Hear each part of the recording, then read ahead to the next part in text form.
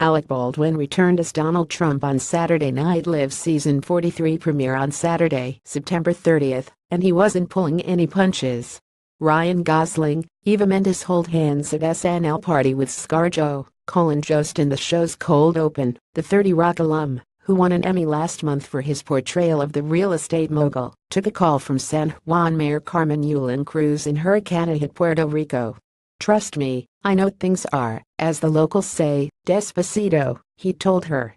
Trump then promised to get help to her by the middle of this week, but Cruz, played by Melissa Villaseñor, told him that it wasn't good enough. "Well, you should have paid your bills," he replied. Aidy Bryant and Alec Baldwin on Saturday Night Live. Will Heathcock has previously reported the former reality star has been criticized over what is seen as the U.S. government's slow response to the humanitarian crisis in Puerto Rico that has seen much of the country without running water or electricity or working phones since Hurricane Maria hit last month. Earlier on Saturday, the president took aim at Cruz in a series of tweets, resulting in backlash from politicians and celebrities including John Legend and Lin-Manuel Miranda.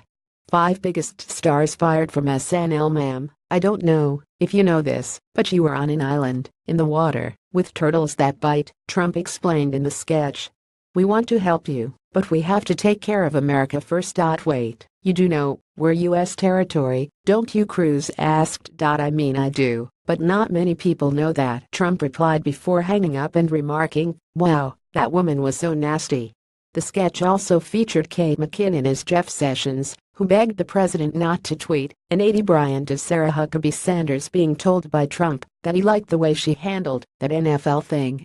Tom Brady links arms with teammates as NFL players take a knee. Trump then suggested that he could have been a footballer. "I'm combative, I like to win, and I might have a degenerative brain disease," he said, adding, "Trust me, it may seem like what's coming out of my mouth is bananas, but it's all part of the plan.